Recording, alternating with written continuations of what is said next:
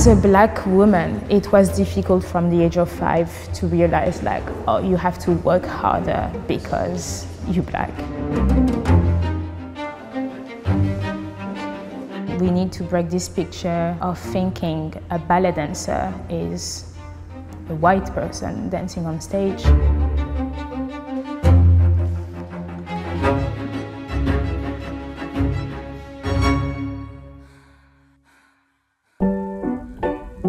My name is Astrid Mence. I'm 26 and I am a dancer at Ballet Black company.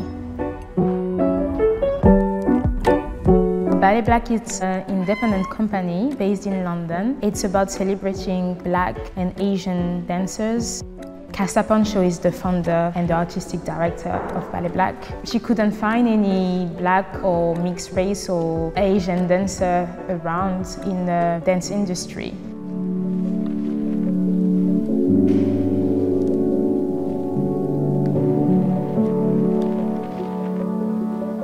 When I did the conservatoire, my teacher makes me realize that I was different. I was working the same as the other people around and I was the only black girl.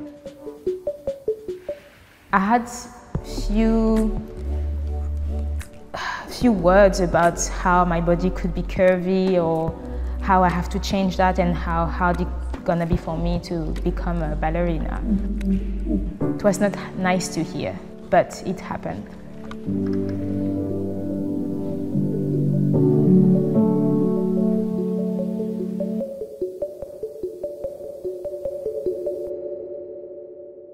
Ballet Black last year launched the Fried, the brown ponchos. It has been a project between Casa and Fried since few years, and it took a long time to find the perfect fabric with the perfect color, because basically the point has to match her skin tone. So I am wearing the browns. Usually, you know, you buy ponchos who's pink, so you use your own makeup and you have to cover everything, and that's a long process. In your everyday life, it's very difficult and very expensive. It's changed my life because, you know, I come to work, I have a ponchos with my skin color. I just have to put it on and that's it, I'm ready. And it's not about leaving marks everywhere, your makeup everywhere, and you have to clean after yourself, like you have to hide.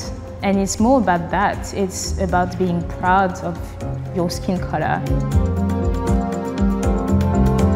I would like for the dance industry, when there is a student coming, just look at the student and the potential dancer and not his hair or his color, because we all want to be part of art.